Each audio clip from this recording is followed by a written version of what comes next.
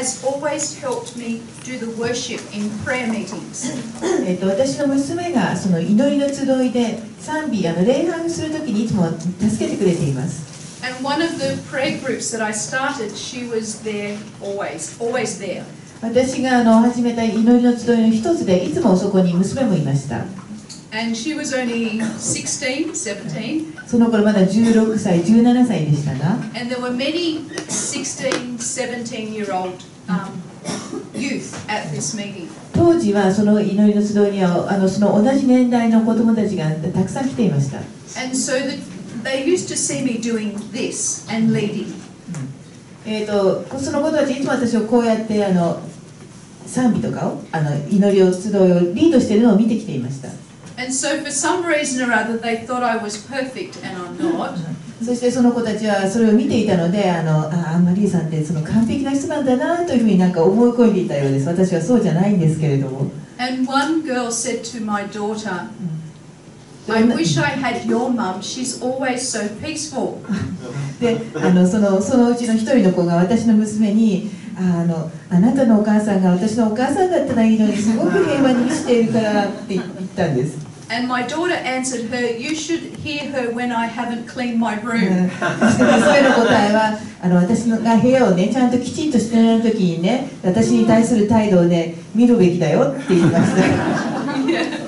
So I was very happy that she grounded that young girl that I was not perfect. ですからそれで私が完璧じゃないっていうことを分かってくれたのは良かったと思います。Have you got a lot out of today? 今日はたくさん学びましたか？ Yes. Yes. Good. And Father, you said a very good sermon on prayer. そして赤林さんは素晴らしいお説教ありがとうございました。I want to look at this subject. 今度はこのテーマについて見ていきましょう。Over the years, I have found that intercessors, we all work differently. 私が長年、見てきた中で分かったことは、取りなし手というのはそれぞれ異なる形で働くということです。Because we're all created differently. なぜなら私たちはみんな違う風に作られていますから。And we're created by God with different giftings. 私たちは異なる賜物を神から授かって生きています。Different skills. そして、いろいろな才能や技量も違っています。All our lives are different. 私たちの生き方、人生、みんな違います。So, a way to grow in intercession is to recognize how what type of intercessor you are. ですから、効果的な取りなし手となる一つの方法は自分がどういうタイプの取りなし手なのかを知ることです。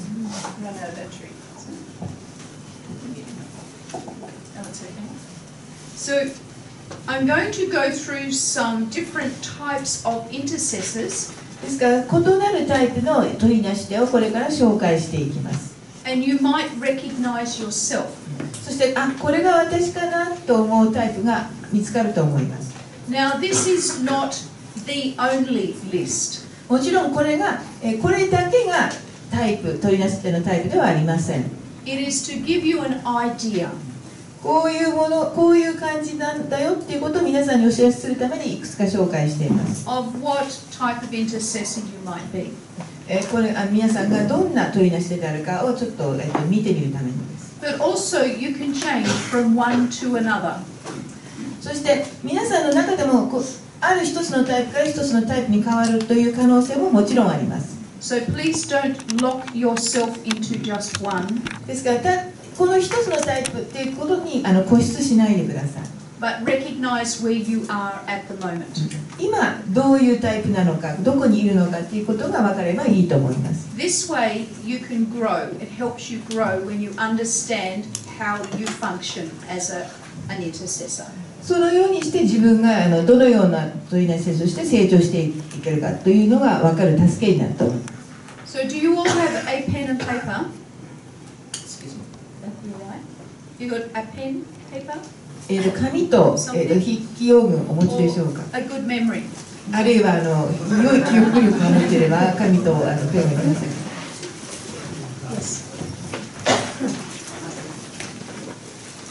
Get a pen and paper with you.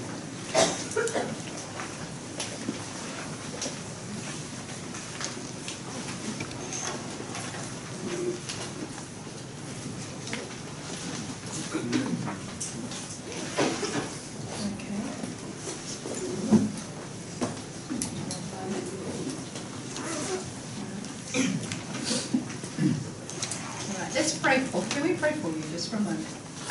通訳のために祈ります。ありがとうございます。Let's stretch out our hands and pray for. 手を伸ばしてください。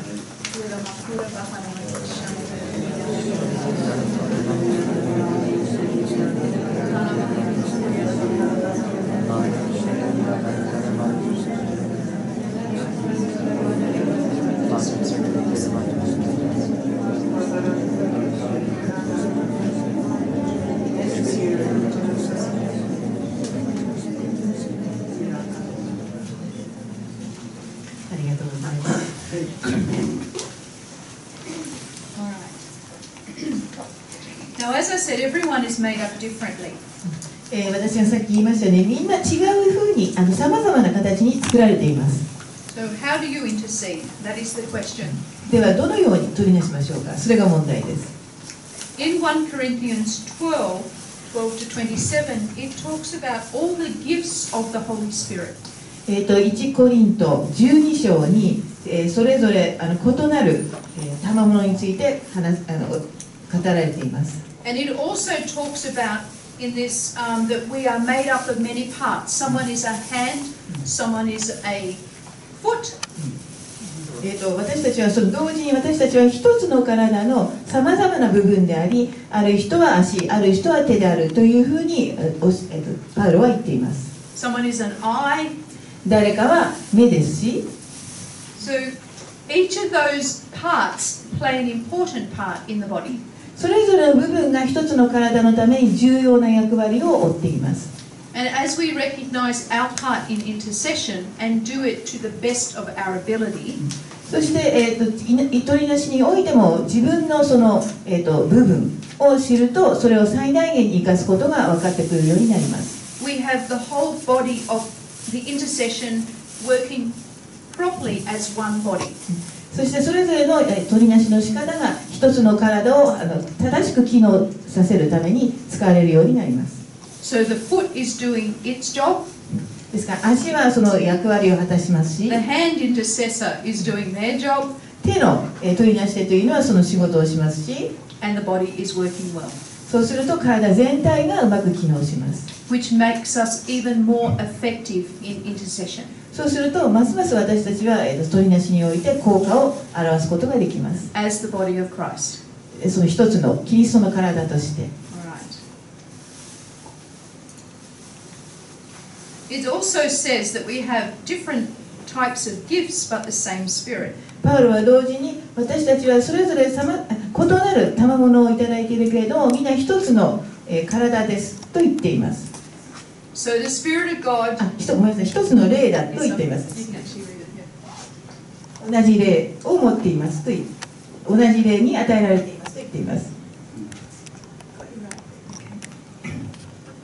So do you know how you function as an intercessor?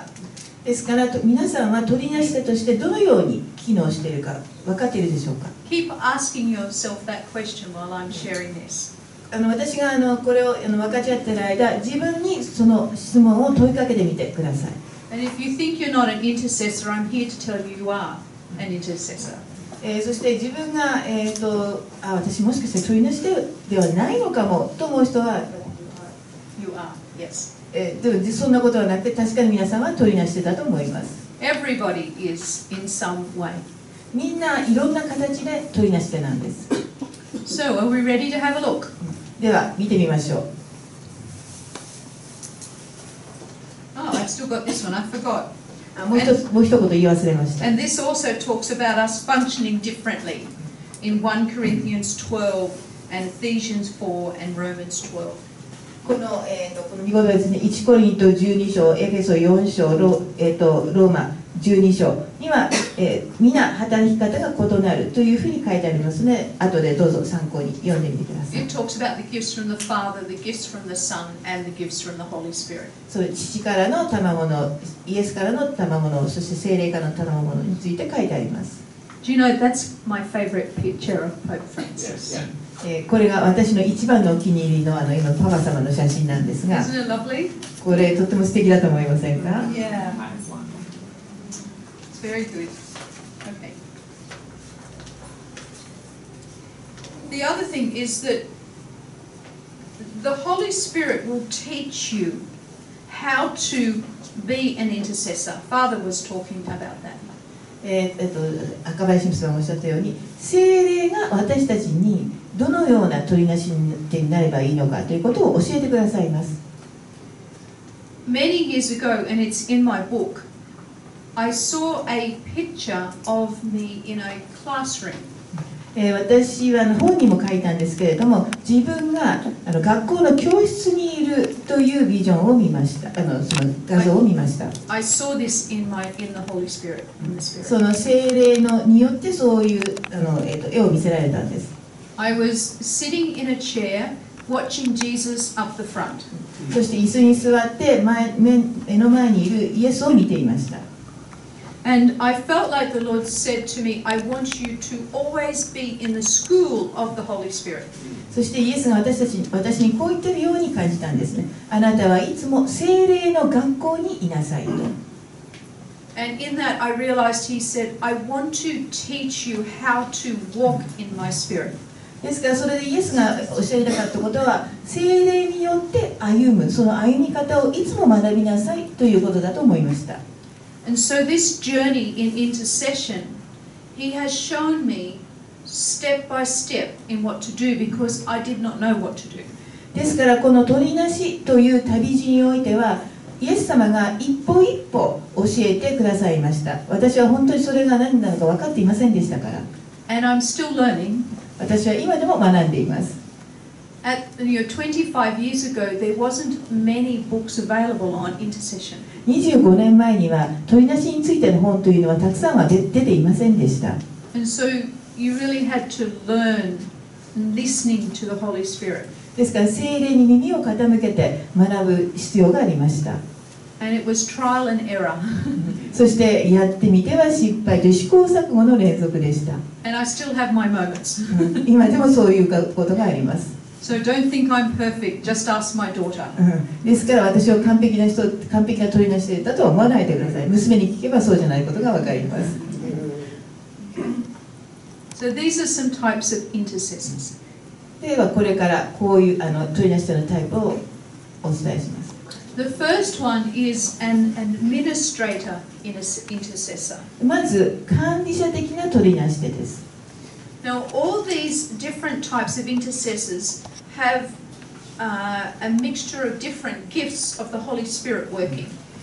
これから話すタイプの取りなし手でそれぞれに複数の賜物をいただいています。And so quite often someone who is an administrator ですからその管理者である人というのは has the gift of leadership. 往々にしてそのリーダーシップ指導者としての賜物もいただいていますし、 Has a very strong faith.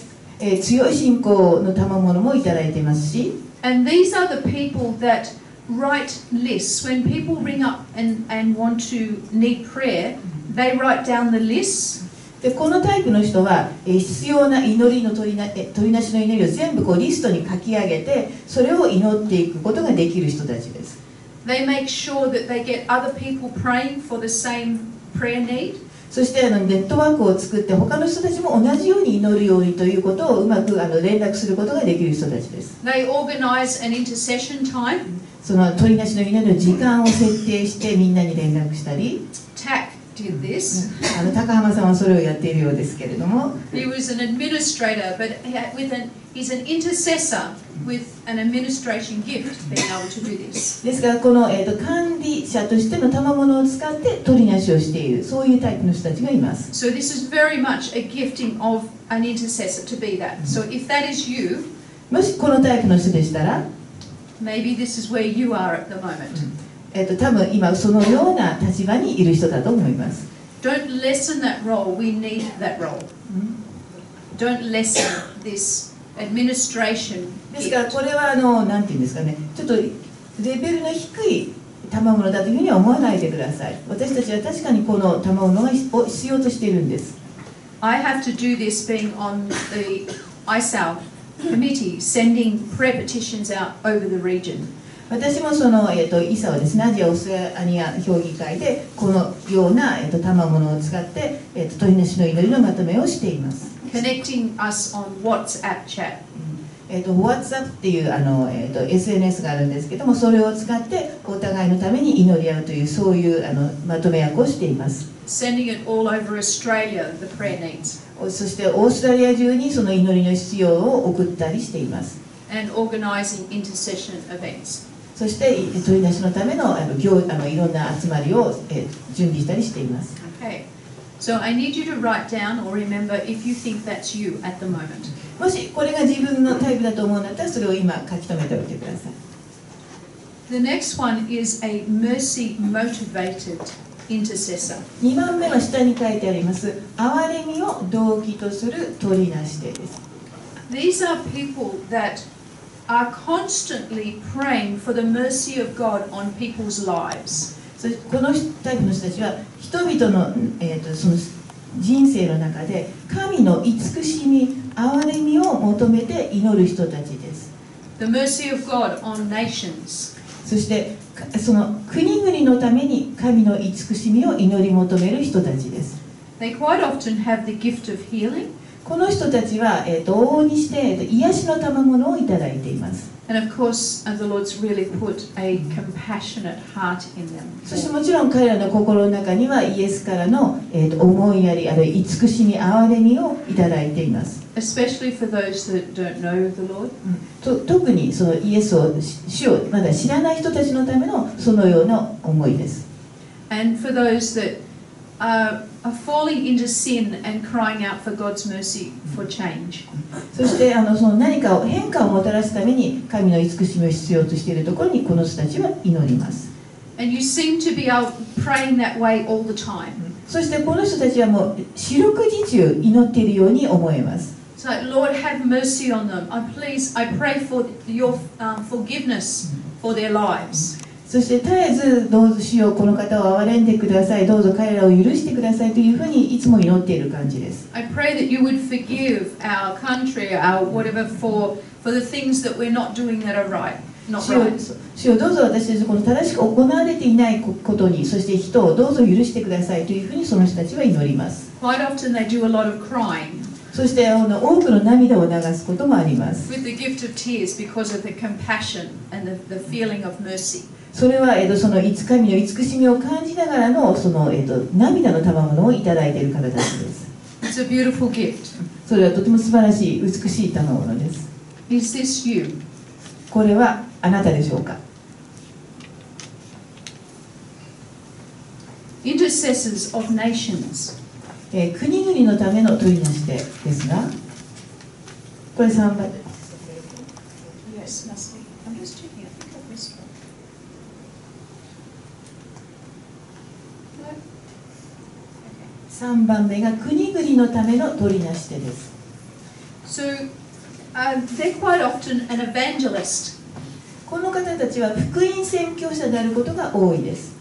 We're all called to evangelize. 私たちもちろん全員が福音を述べ伝えるように招かれていますが、But their heart is for every person and every country to come to know Jesus Christ. でもこのタイプの人たちはあらゆる国々のあらゆる人々がイエスを知るようにという強い思いで祈っています。Crying out for revival. そしてそのなんていうか聖霊の信仰のリバイバルを求めて叫び声を上げている人たちです。And the Lord may show them a particular country that they're constantly crying out to the Lord for this. でそういう人たちには主が特別なこの国を示して、この国のためにもうずっと叫びを上げて祈りなさいというふうに指示されます。You might see a country on the news that is going through a trauma.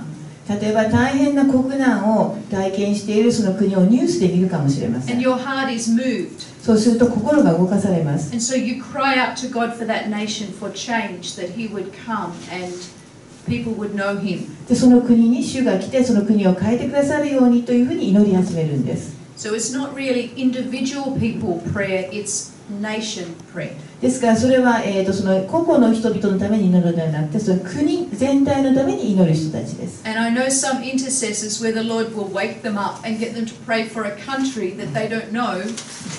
で私はある取りなしている人たちが突然夜中に主から起こされて、自分の知らない国の名前を言われて、この国のために祈りなさいというふうに言われる人もいます。 And they prayed for them and woke up the next morning and realized they may have had an earthquake or some trauma happen. そしてその人がまた寝て朝起きてみると、テレビのニュースでその国で地震があって、その人たちが大変な思いをしているということがあるんです。 And then they prayed that prayer, and then the Lord will show them another country. そしてそうするとまた別の国のために祈りなさいというふうに示されます。 Or you may continually just have one country on your heart, like your own country. そしてYou may only just have one country on your heart. Maybe you are constantly called to pray for Japan. あるいは、特定の一つの国がいつも心の中にあって、その国のためにいつも祈っているっていう、そういう取りなし手もいます。 Is that you? それはあなたでしょうか。 A crisis intercessor. 次は危機ですね。緊急の事態における取りなし手です。 They quite often have a very prophetic. They hear the Lord, similar to the gift of prophecy. この取りなし手の人たちはその予言の賜物をいただいていることが多いです。 They have a strong faith, gift of faith. そして強い信仰の賜物をいただいていて、神の声を聞きます。 And quite often have the healing gift.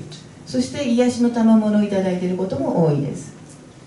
These intercessors recognize traumatic events. この種の、このタイプの取りなし手は、とても、なんて言うんでしょうね、悲惨な状況のために祈ることが多いです。 Has anyone ever had a sense that something is wrong somewhere or with some person? こういうふうに感じたことはありますか？ある場所、あるいはある人が何かおかしいというふうに感じるんです。 And you don't know why, but you have to pray for them.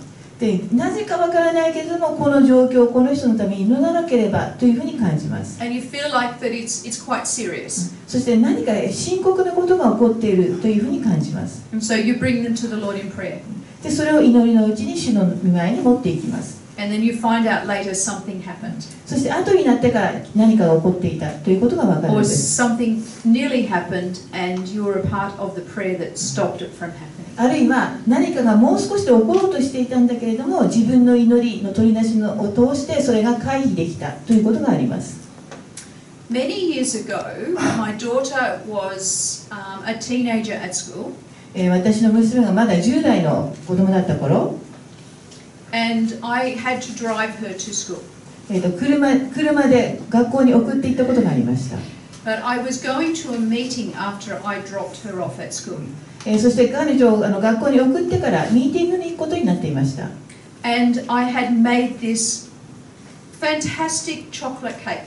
そしてそのミーティングでとっても素晴らしいチョコレートケーキを作っていました。 You know, sometimes when your cakes work out really well, 時々本当に自分でもびっくりするくらい上出来のケーキができることがあるんですけ you ど know, も、 I was quite pleased with myself about そし this てとて chocolate も cake. 大満足でした、自分でも。 So I put the chocolate cake in a container on the back seat of the car. そして後部座席にその器に入れて、容器に入れて、そのチョコレートケーキを置いていました。 And I drove my daughter to school and stopped to let her out of the car. そして学校に着いて娘を降ろしました。 Now I had an automatic car, so I didn't put it in park. I just put my foot on the brake to let her out. Now it was an automatic car, so I just put my foot on the brake. I did not put it in park. それはオートマチックカーだったので、ブレーキを踏んだまま、でもパーキングブレーキはそのまま引かなかったんですね。So that she could get out. そしてその間に娘が出ていくだろうと思ったんです。And quickly, because she was old enough to do that. もうそう10代でしたから、多分それができるだろうと思いました。I think some of us, we do that sometimes. 私たち自身もそれをすることがありますね。Her school bag was in the back seat. そして彼女の学校用のバッグが、後ろに後部座席にありました。So as she was getting her school bag out, my chocolate cake went with it.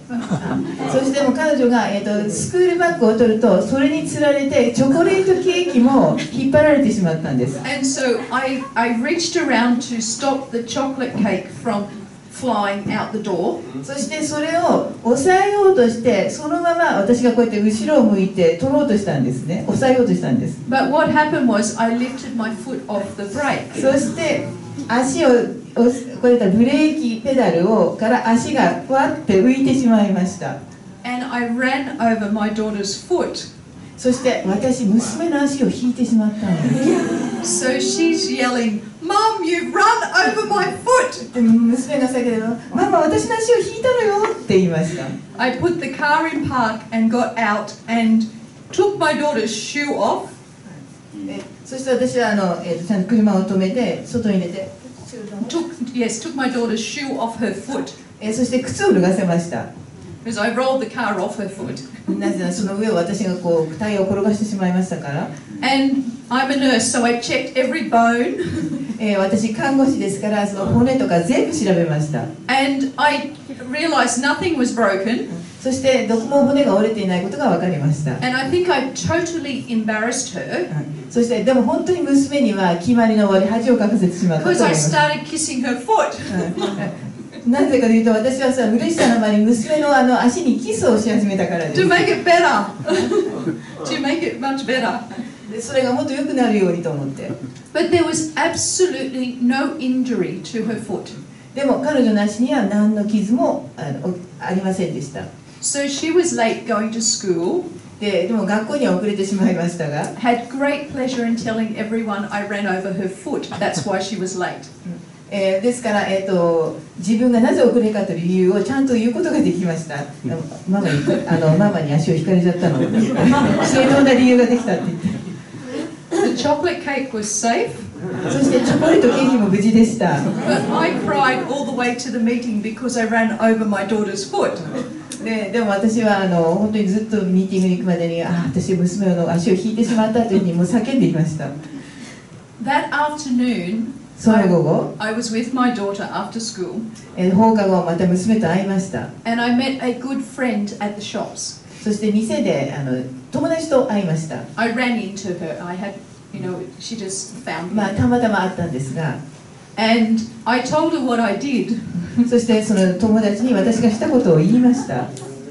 She said to me that night, in the middle of the night, the Lord woke her up. 実はその友達はその前の晩に突然主から目を覚まさせられたんです。And she felt like the Lord wanted her to pray that there was going to be something happen and that no bones would be broken.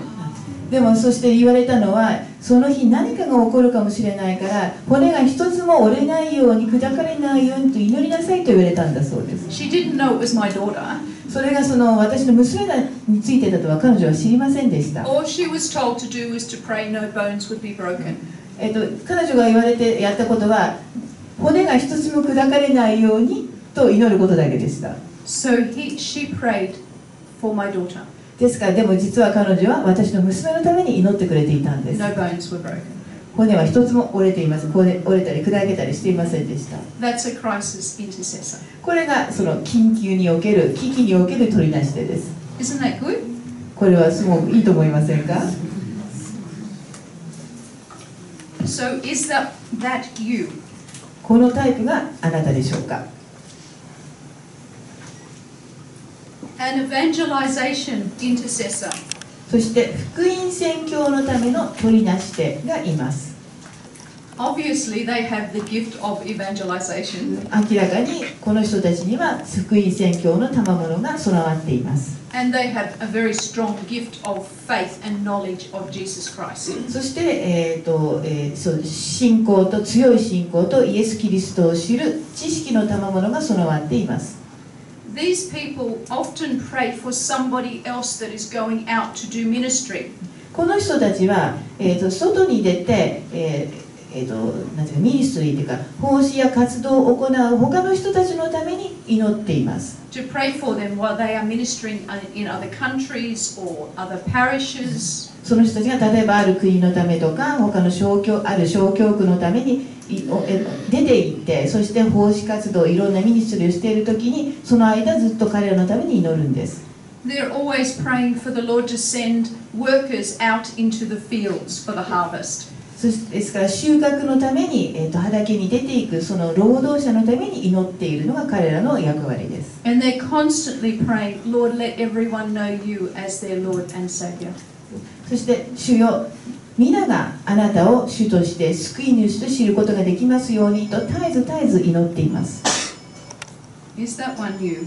このタイプがあなたでしょうか。 I rely on these. I have a lovely group of people around me that pray when I go out, and I love them because they pray beautifully. 私も実は私がこうやって外に奉仕をしに出ていくたびに私のためにずっと祈ってくれているグループがあるんですね。本当にその人たちには感謝して愛しています。They are very much a part of the ministry that I do. ですが彼らはもう私のミニストリーの一部です。I cannot do what I do without them doing that. その人たちの背後のいなしには私は何一つできません。So the fruits of what happens is very much a part of their fruits as well. ですからそこで私が見ているその実りというのは彼らの実りでもあります。The next one is a special assignment intercessor. で次がもう一つが特別な任務のための取りなし手です。Quite often this intercessor has the gift of knowledge. この取りなし手は、には知識の賜物が与えられていることが多いです。And the gift of prophecy. それから預言の賜物も。Because they hear the Lord. なぜなら彼らは主の御声を聞きます。And understand what He is saying to pray. 何を祈るかということを理解します。And they will have a specific person to pray for constantly. そして、誰か特定の人のために絶えず祈るようにというふうに招かれることが多いです。You may have a particular priest that you pray for all the time. 例えば特定の司祭のためにいつも祈っている。You know the Lord has put them on your heart. それを主が自分の心に与えてくださったと思って祈っている人。You may have a particular politician that you pray for. 特定の政治家のために祈っている人がいます。It might be just someone in your family that the Lord has shown you to constantly pray for them. あるいは家族の誰かのために祈りなさいというふうに主が示されたので、その人のためにずっと祈っているという取りなし手です。You may have a country with a specific prayer. The Lord is showing you one specific thing to pray for. あるいは特定の国のための特定の意向のために祈りなさいというふうに主が示した人。Someone was sharing that they're praying for Korea. ある人たちが私たちは韓国のために祈っています。朝鮮です。And a specific area for Korea. そして朝鮮、韓国どちらか分かりませんけれどもの特定の地域のために祈っているという人たちがいます。So that is a special assignment. それはだから特別な任務です。But then when you have prayed what you need to pray, そして、祈る必要があることを祈るときに、the Lord will put something else on your heart. それを、まず他にも祈ることがありますしはそれをさらに心の中に与えてくださいます。With all of these different types of intercessors, この、今まで言ったそれぞれの異なる、タイプの祈り取りなし手には、all we need to do is to pray what the Lord tells us to pray.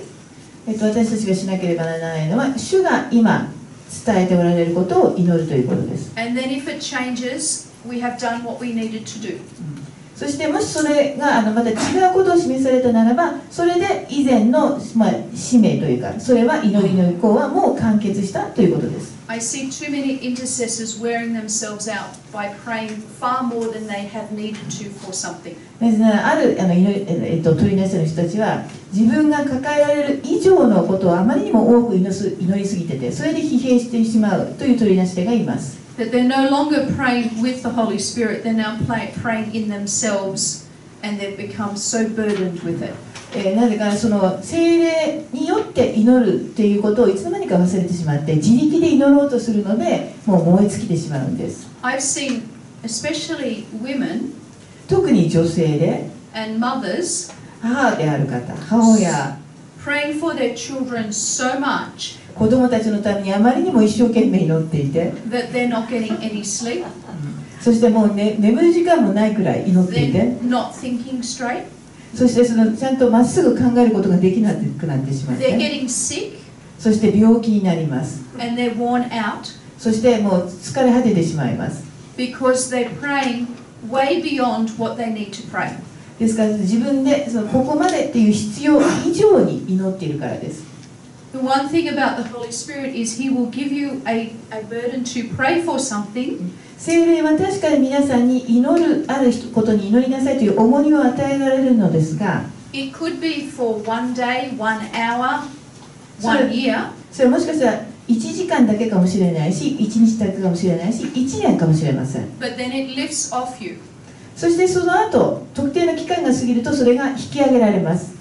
もう重荷は感じません。 And then you'll move on to something else. そしたらまた次の課題に向かって課題のために祈るんです。But you should always be able to function properly in your daily activities. でも日常生活にちゃんと適正に機能するということも忘れてはなりません。If you are constantly so consumed by it, それの取り出しの祈りにあまりにも自分をつぎ込んでしまって燃え尽きて使い果たしてしまうと I question if that's the Lord, maybe it's you.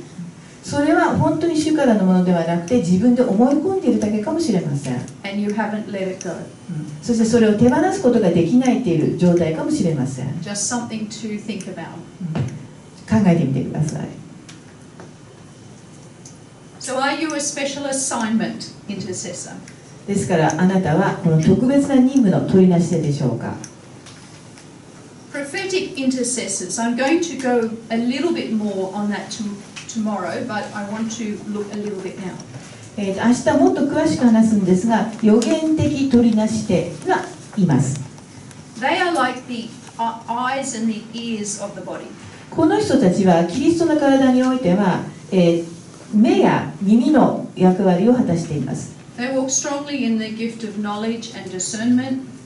彼らの多くは、知識の言葉、知識の賜物、そして識別の賜物をいただいています。 And of course prophecy. もちろん予言の賜物を。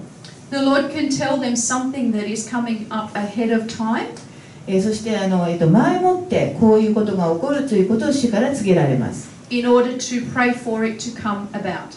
そのやってくる将来やってくることのために祈るようにと招かれているからです。 This is one of my strongest giftings because my makeup, God created me to be prophetic in my nature. そしてこれは私はこのタイプだと思っています。主がそういうふうに作られたんだと思います。 So I can, for an example, I can see somebody, I can look at somebody and have a sense of who they are going to be in God. そして私は例えば誰かを見るとこの方は神の望まれている姿にどういうふうになるのかっていうことが分かることがあります。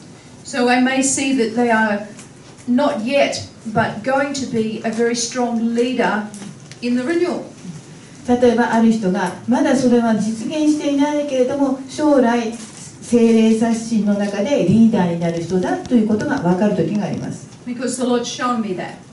なので主がそういうふうに示してくださるからです。 So what He has me to do is to pray that that will come about. そしてそれを見せてくれた主が何を望んでおられるかというと私がそれが実現するように取りなしの祈りをすることです。 Or sometimes I can look at a young man and I just feel the Lord saying, I'm calling him to be a priest. 例えばある青年を見ていると私は主がこの方をこの人を司祭になるように招いているなというのを感じることがあります。But I don't say anything to them. My role is intercession.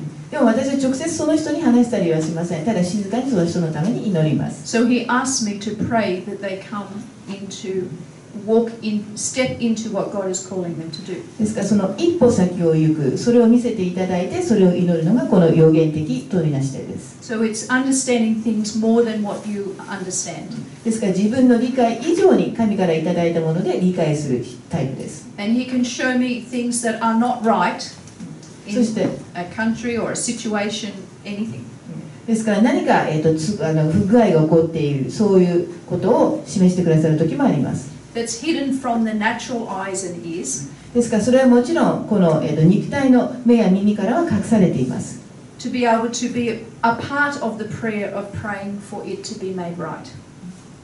To be for me to pray my portion in prayer for that to be corrected. そして、その中で自分の祈りの中でこう正されるように、その祈りに専念するということです。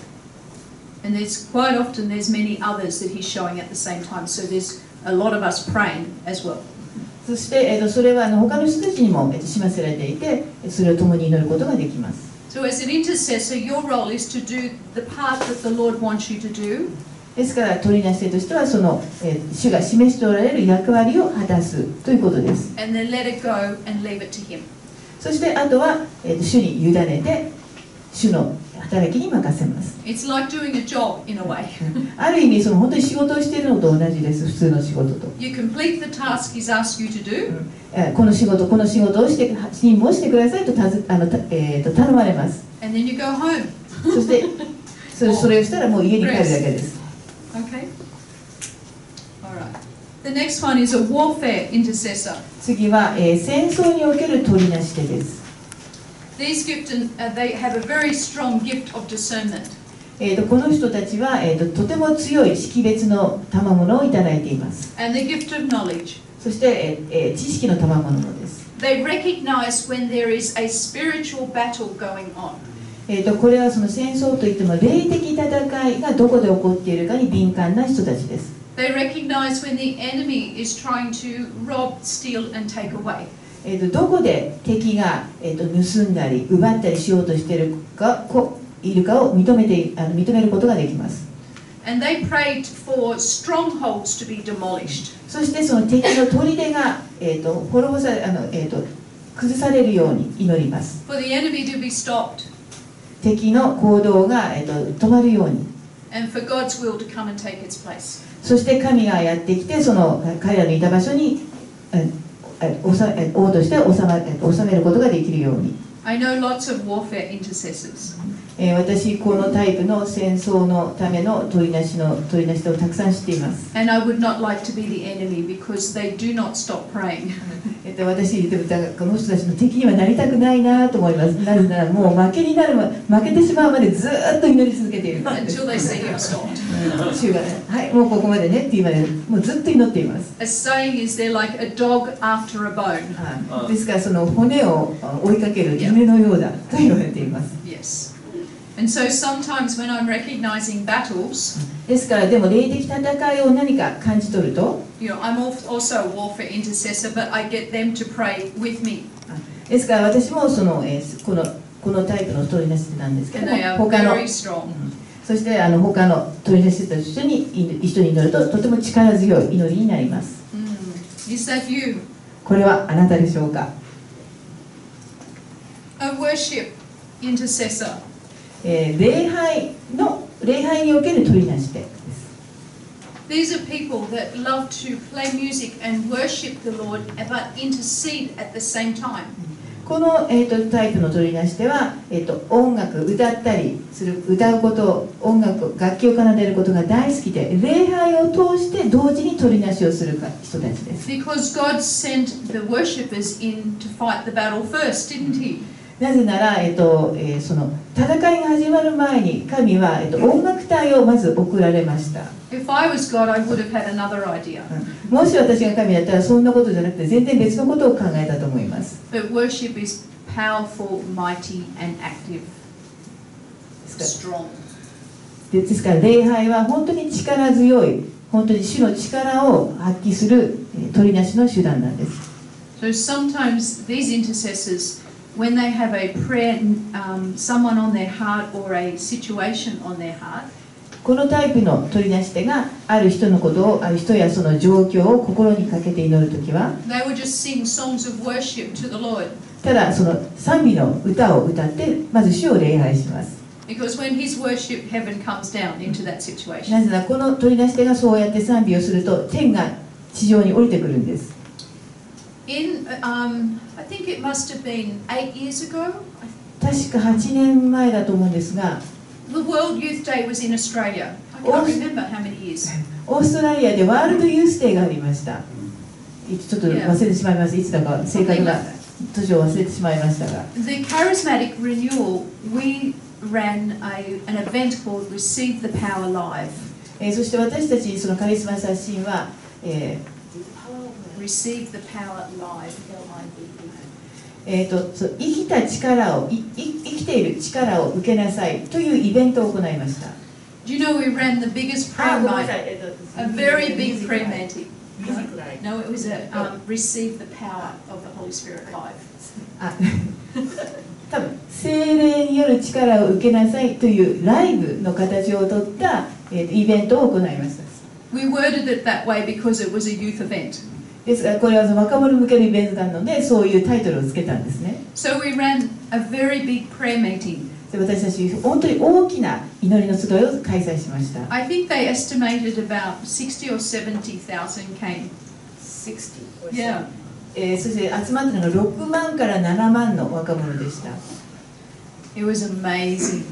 もう驚くべき数でした。My role was to organize the intercession leading up to this event.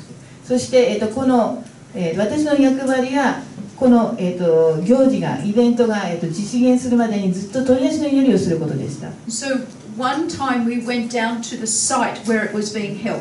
そしてある時そのイベントが開催される場所に行って祈ることになりました。And we walked around it worshiping the Lord. そしてその会場の周りを主を賛美しながら回りました。And that's all we did. したのはそれだけです。We worshipped Him, we praised Him, we glorified Him. But it was warfare and it was intercession.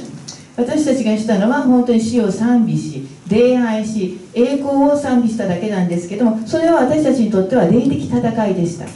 There were so many lives of young people touched on that night. そしてその結果としてそのイベントでは多くの若者が主に触れて改心を体験しました。One testimony was young girl was deciding to take her life. そしてある、一人の女の子が証しをしてくれたんですけれども、自分の命をイエスに捧げるというふうに言いました。And she said to God, I'm going to give you one last chance. そしてこういう意味で自殺しようとして One last opportunity. ごめんなさい。実はその自殺しようとしていたんですが、そこのイベントに来て神様もう一回だけあなたにチャンスを差し上げますと言いました。During the praise and the worship at this event, そしてそのイベントのその賛美と礼拝の間、Jesus came personally and met her. イエスが直接この女の子のところに来て会いました。She gave her life to him. そしてこの女の子は自分のすべてをイエスに委ねることにしました。And of course, never considered suicide again. そしてそれ以降全く自殺のことは考えなくなりまし And た。 that was just one testimony of thousands. そしてもう何千も証があるんですけど、そのごく一つです。And part of our intercession was just to worship. ですからこの、取り出しの一つとしてはこの礼拝があります。You will worship intercessor. あなたは礼拝における取り出し手でしょうか。 Another one, もう一つは a prayer list intercessor. 祈りの意向のリストによる取り出し手です。 They too have a gift of administration. この取り出し手も、その管理の賜物をいただいています。 And a big heart of compassion. そして、大きな慈しみにあふれた心を持っています。 These are people that faithfully write down the prayers of those that have asked them to pray for them. この人たちは頼まれたお祈りしてくださいと言われたことを丁寧に几帳面にノートに書き出します。And they pray for them every day. それを毎日そのために祈ります。And they're so faithful in doing that. そして本当に忠実にそれを行います。I am so impressed with these people.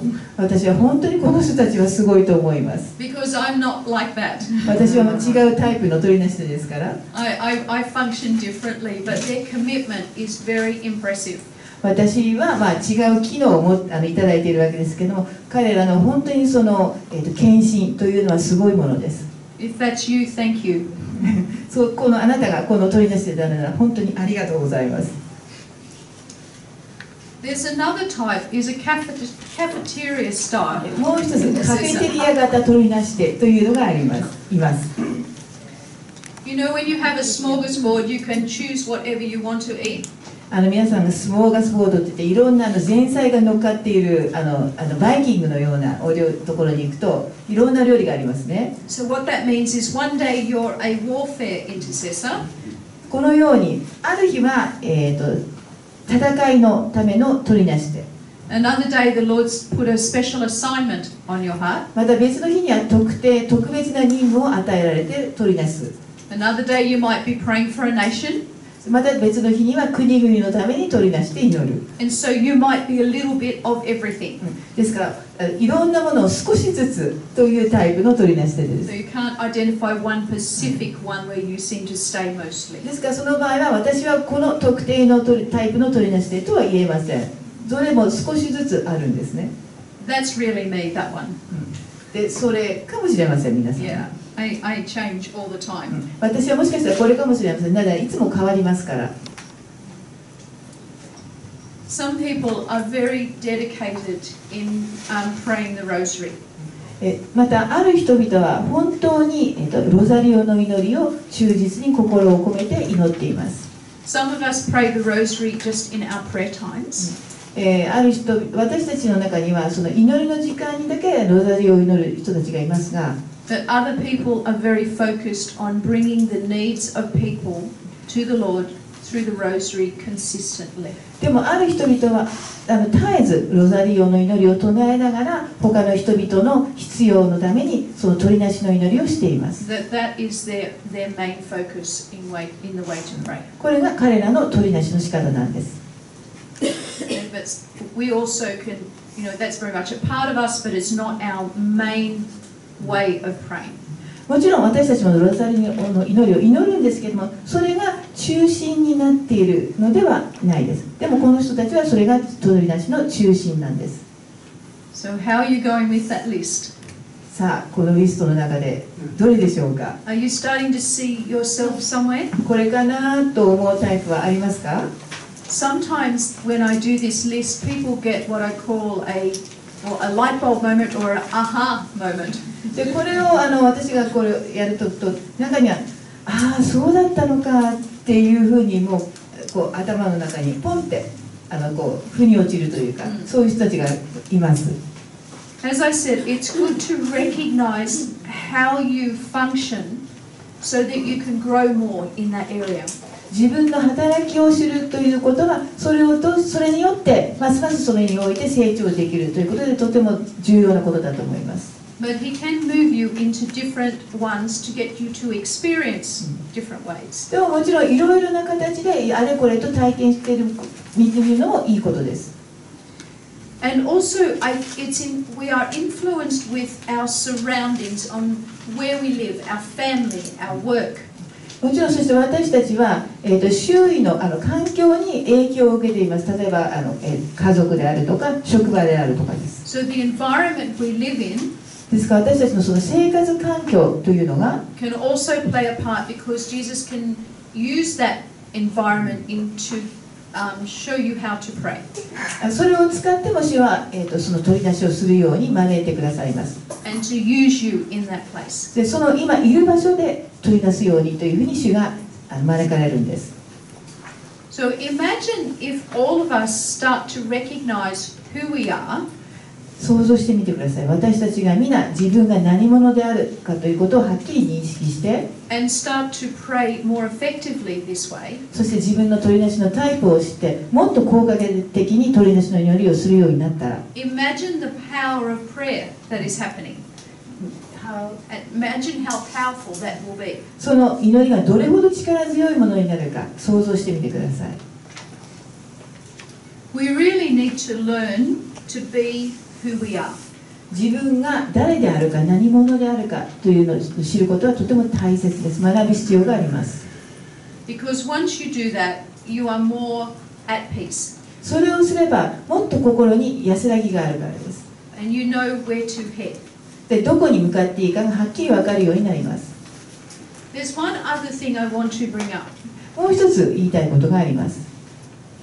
When you are together doing intercession, in an intercession, you have a few people interceding together.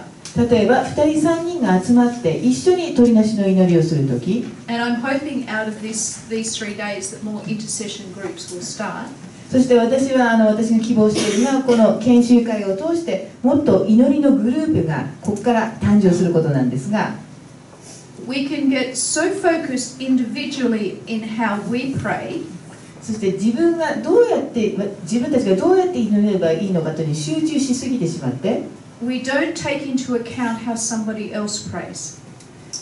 他の人たちが祈っているということを忘れることがあります。 So we think we're the right way to pray, そして自分たちは正しく祈っているというふうに思っているんですが、 and they're not so right. そしてこの人たちはちょっと違うと、この人たちの祈り方は違うというふうに思うことがあります。 So you have an evangelization intercessor. 例えばこのグループが福音宣教の取りなしだとします。 And they constantly want to pray in your group for the Lord to send out workers to the harvest. そしてこの取りなしではもっと畑にもっと収穫のために労働者を送ってくださいという絶えず祈っています。 Then you have a warfare intercessor saying, no, we need to stop the enemy. そしてここに、戦いのための取りなし手がいて、私たちは敵を止めなければというふうに祈っています。 And then you have a mercy motivated intercessor crying. そしてまた別のところには慈しみを動機とする取りなし手がいて、絶えず叫びの声は神に上げています。 Saying we need to pray for the mercy of God on people's hearts. それは、人々の心にもっと神の憐れみが注がれるようにという祈りです。 So every one of you are right, それぞれのグループは正しいんです。 but we can so focus on being who we are, we don't take into listen to the person next to you because you might be the hand in that prayer, they might be the foot in that prayer. ですから自分たちのやり方というかタイプの取りなしにあまりにも集中しすぎてしまって、実は自分たちは主の体の手であり、また他のタイプで祈っている人たちは足であるということを、お互いにつながっているんだということを認識できなくなることがあります。 So you need to recognize how each of you function in your intercession group. ですからそれぞれの取りなしのグループの中でお互いがやっていることを認め合うことが大切です。 That way when you're praying, everyone can pray their bit. そしてそのように祈ればお互いが一番自分たちらしく取りなしの祈りをすることができます。 And you have unity. そして一致が生まれます。 Because one of the biggest things I've seen the enemy do なぜなら敵が喜ぶ一番のことは in intercession groups 取りなしのグループにおいてなんですが、 is to divide you in that way. そういうふうに、競争したりその分裂をもたらすことを敵は望んでいるんです。 Because we're not listening to each other and realizing each way that people pray are just as important as yours. お互いのことに耳を傾けないで、いるではなく、お互いが本当にそれぞれのやり方で主のために仕えているんだということを認めることが大切です。 Because it's like a jigsaw puzzle. ですからそれはある意味ジグソーパズルのようなものです。 You need all the pieces to make the complete picture. 絵を完成させるためにはそれぞれのピースが必要です。 They all need to fit perfectly together. それぞれが完璧な場所に完璧に収まるようにジグソーパズルは作られています。So if you're in an intercession group, it's good to have that discussion with each other. ですからそのような、取りなしのグループにいる場合にはそういうことを話し合う時も必要だと思います。To help recognize what your giftings are. それぞれのその、賜物が何かということを話し合うんです。To honor that person in their giftings. そしてその賜物を持った一人一人を、尊敬し合う。To encourage them. そして励まし合うんです。And all work together as one. そして皆が一つに働くように。Because intercessors are very strong. なぜなら、取りなし手というのはとても強い存在です。It's quite often a hidden work. そしてそれはしばしば隠された仕事でもあります。But we can be very strong because we are used to praying strongly, if that's a word. ですから、隠されているですけれども、私たちが本当に力強くその祈ることができるんです。So we need to keep ourselves with a humble heart. そういう強い使命を与えられていますから、本当にへりくだる態度が必要になってきます。And accepting everyone's way that they pray. それぞれの取りなしの仕方、祈りの仕方を受け入れる、これが必要になります。And if you do that, you will find the Lord will knit you all together and lead you on the same path, but in different ways. そしてそれをすると、私たちがそれをすると、主が私たちを巧みに組み込んで、一つの道、違う形ですけれども、違うやり方ですけれども、一つの道を歩めるようにしてくださいます。Okay? よろしいでしょうか？ Good. And if you're starting a new intercession group, そして新しい取りなしの集い、取りなしのグループを始める場合は、talk to each other about that. お互いにその自分の賜物、自分のタイプについて話し合うのがいいと思います。So that you can get to know each other straight away. そしてお互いをよりよく知ることができるように。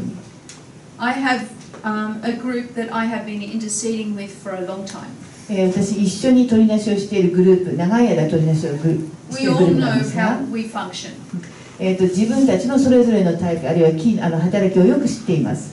So we can be praying for something. ですから何かのために祈るとき、One person can be sitting there crying for the mercy of God, continually crying. その一つのことのために祈るとき、一人は、主の憐れみ、慈しみを求めて、もう絶えず泣きながら、叫びを上げながら祈っています。The prophetic intercessor is saying, I feel like the Lord's saying we need to pray this way. そして予言的取りなしでは、私は主が今こういうふうに言われていると思いますというふうに話し出します。The person that is a warfare intercessor says, okay, I know what to pray for, so they go into warfare. そして、戦いの取りなしでは、今の祈りの意向は分かりましたと。じゃあ私はそれを戦いの場でのために祈りますと言います。You might have one person just sitting there praying in tongues. そして一人は座ってずっと威厳の祈りで祈っているかもしれません。 So you have someone praying in tongues, そしてこっちでは威厳の祈り、 someone crying at the same time こっちではもう叫びの声を上げてい for the る。 mercy of God, someone walking around pacing doing warfare, そしてその戦いの祈りのためにずっとこう周囲を歩き回っている人がいて、 and then the worship intercessors singing a worship song to the Lord at the same time. そして同時に礼拝の取り出しというのは主への賛美の歌を歌っています。 And we're all doing it in unity, but at the same time. ですから同時にでも一致して祈っているんです。 And it's really powerful because the Lord is working in that. それはとても強力な祈りです。で、主が働いておられますから。And it's fun. そしてもう楽しくさえあります。 On the outside, it looks a little bit crazy 多分そのから見たらちょっとおかしいなと思われると思うんですが、 because we're not all sitting there saying, you pray your bit and then you pray your bit. 皆さん私たちみんなじっと座って、じゃああなたここちょっと祈ってね、ここちょっと祈ってねというふうにはやってないからです。 All in perfect order. 全てを完璧にその秩序正しくやってはいないので、 It's everybody being free in the Holy Spirit みんな主に聖霊に導かれて自由に祈りますから、 and just praying as the Lord leads us. 主が導かれるままに私たち一人一人が祈ってるんです。 I love doing that. 私こういうのが大好きです。 And you come out and you're so full of the Holy Spirit and so full of joy. でそれが終わると本当に聖霊に満たされて喜びに満たされています。Oh, it's fun when we let go and let God. ですから本当神に全てをお任せすれば神が全てを行ってくださいます。すごく楽しいです。So part of these, what type of intercessor it is, it's allowing yourself to let go and let the Holy Spirit take you where He wants. ですからこのタイプを知って取り出すということは自分聖霊に全てを委ねて聖霊に導いていただいて祈る全てを任せるということです。 Instead of you deciding where the Holy Spirit needs to go. ですから、聖霊にここに行く必要がありますよというふうに命令するのではなく、 It's getting in the back seat and not the driver's seat. ですから私たちが運転席に座るのではなく後部席に座って運転していただくことです。 And you won't regret that journey. でその旅は絶対に後悔することがありません。聖霊に運転していただければ。 It's good. It's a much better way to go. それは私たちがよりもはるかに優れた方法です。 Because I think as charismatics, 私たちカリスマ刷新のものに関わるものは、we're so focused on trying to follow our Lord 主に従うことにとてもこう焦点を当てていて、 and listen to Him as best we can, できる限り主の声を聞こうとしています。 that we forget that He also wants us to let go and have fun. ですからあまりにそれをやってると本当は主は私たちにも楽しくやってほしいという思いで主が思っておられることを忘れてしまうことがあります。 And let Him lead you in the dance of the Holy Spirit. そして聖霊によってそのダンスを踊ったりとかそういうことがあるのを忘れてしまいます。 And that's what intercession is. ですから取りなしというのはこういうことなんです。 It's letting the Holy Spirit lead you in the way He wants. 聖霊に導いていただくことです。そして聖霊の望みのままのことを私たちがすることです。 Okay. So how was that for all the list? Was it good? このリストどうでしょうか。良かったですか。 All right. What we're going to do is we're going to break up into our groups just for 20 minutes. はい、あと20分あるんですけど、またグループに分かれます。 And then I will tell you what you're going to do. どうしたらいいかその後指示をします。